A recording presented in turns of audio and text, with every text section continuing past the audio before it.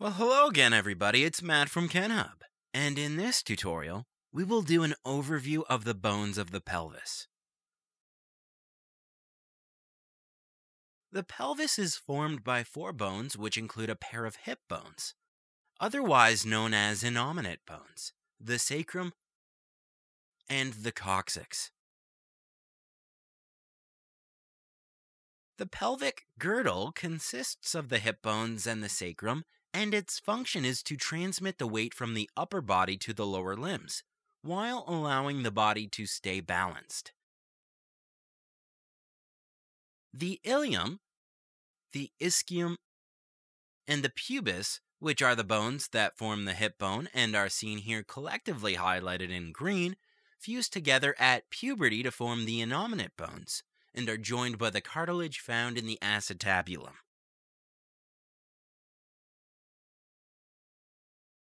The sacrum, which is a major feature of the pelvis, has the following parts.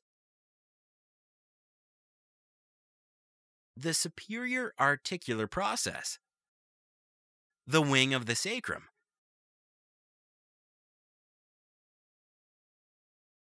the base of the sacrum, the pelvic surface of the sacrum, and the apex.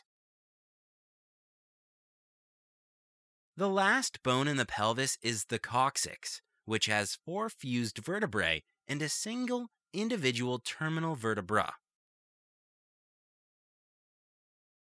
The exception with this compound structure when compared to all other bones is that it has differences that are classified by sex, both for functional and general developmental reasons.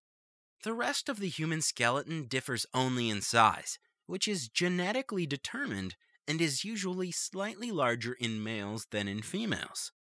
The structure of the pelvis is designed to give females the ability to undergo pregnancy and childbirth, while males are able to hold larger and heavier muscles upon their frame.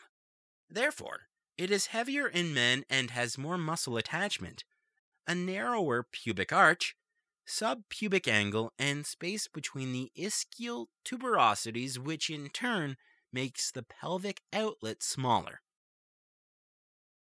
The ilia in women are comparatively more flared than in men, which makes their greater pelvis more shallow. In general, the pelvis is broader in women so that there is ample space for the fetus to exit its mother's body. This video is more fun than reading a textbook, right? If you want more videos, interactive quizzes, articles, and an atlas of human anatomy, click on the Take Me to Kenhub button. It is time to say goodbye to your old textbooks and say hello to your new anatomy learning partner, Kenhub. See you there!